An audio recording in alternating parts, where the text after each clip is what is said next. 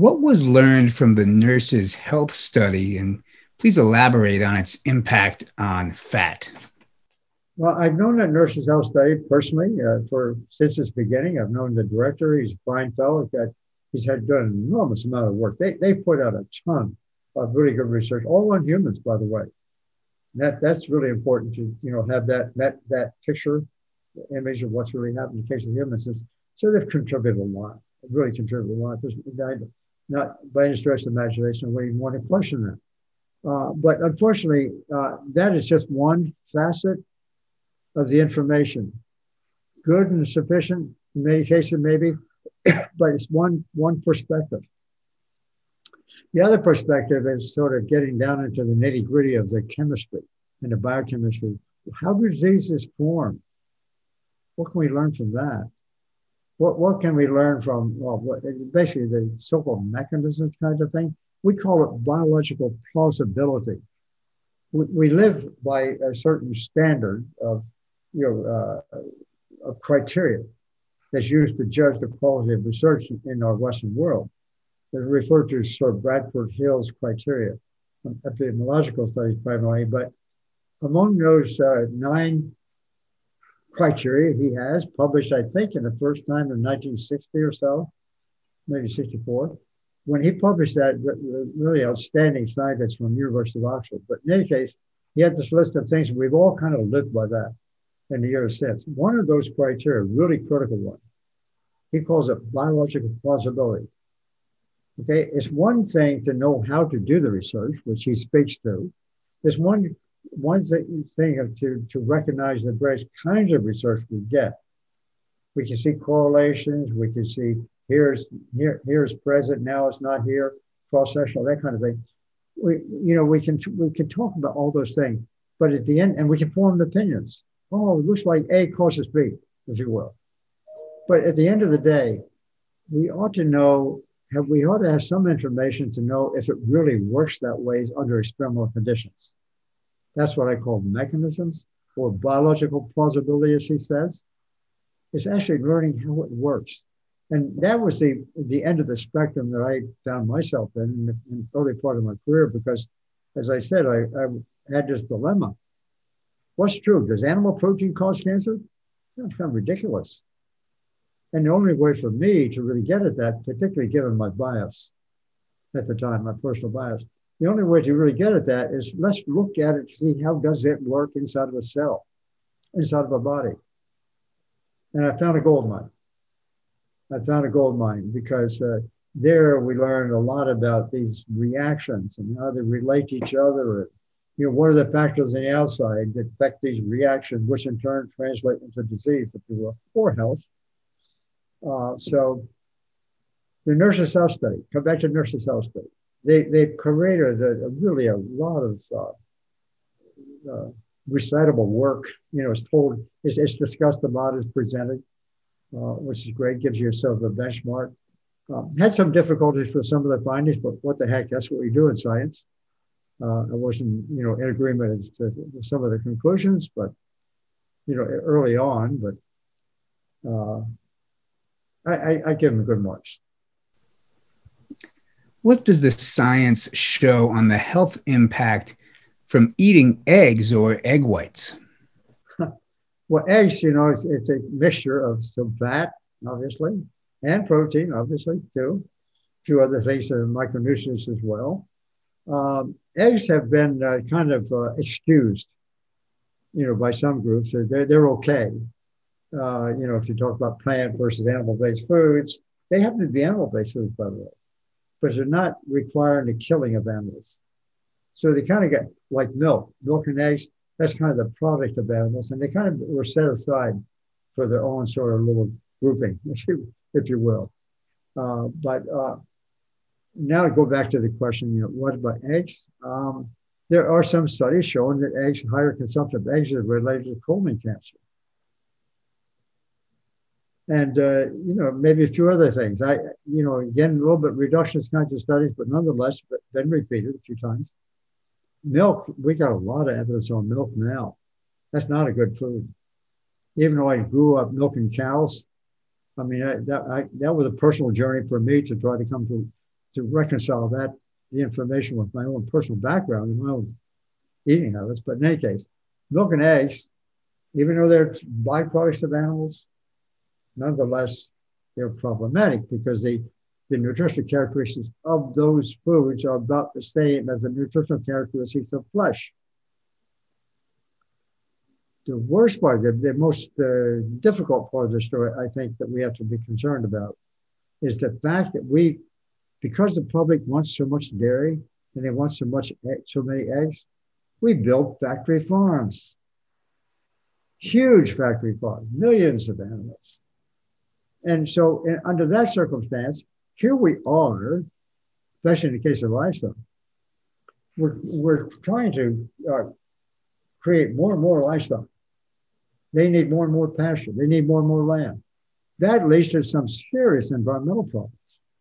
Not only the deforestation question that comes into play, but also these big farms, they lead to groundwater contamination.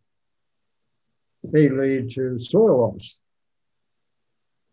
They lead to climate change. That's the issue of the day, almost. We now know that farming, typical Western kinds of farming, livestock-based farming, is the key determinant of global warming. That's it in a nutshell. If we were to really understand that question, then ask questions too. Why do we want to eat those foods? I mean, everybody can think, well, they taste good. I know my parents did, et cetera, et cetera. I know that very well. I was a farmer, essentially, and producing that stuff. That's the way I ate. That's what my parents did. So that's the way it is. But we have to come to terms with really asking ourselves really seriously, is eating animal food the right thing to do? I'm now at the point in my career, even though that's not where it started, I will defend the proposition that we should not eat those foods on the basis of all the science that underwrites the relationship to food. So, I don't know, I wandered in this question here, but you were asking about eggs and milk, and how does that relate to, I hope I shed a little bit of light on that question. Should we add fats to our diet from avocados and olives, raw seeds, raw nuts, hemp oil, flax oil, and even olive oil? Well, the question infers, the way it was asked, the question infers, should we add fats from those substances to something, right? If that's the question, we should go easy on that, even though they may come from plants, because that extra added oil, first off, is addictive. The more we get, the more we want. And unfortunately, the kind of fat in plant foods, for example, tend to be more polyunsaturates. When they're great in the food, but when they're taken out and sort of used separately, they tend to be oxidizable, which in turn leads to the production of what we call oxygen-free radicals, which in turn is related to aging, heart disease, and so forth and so on. So I say eating those foods, avocados, nuts, coconut. Yeah, if we're eating it as whole food, we don't make a whole meal of that. That's crazy. We also can be addicted to that a bit because they're kind of high in fat, but they're good food. Those things are good food.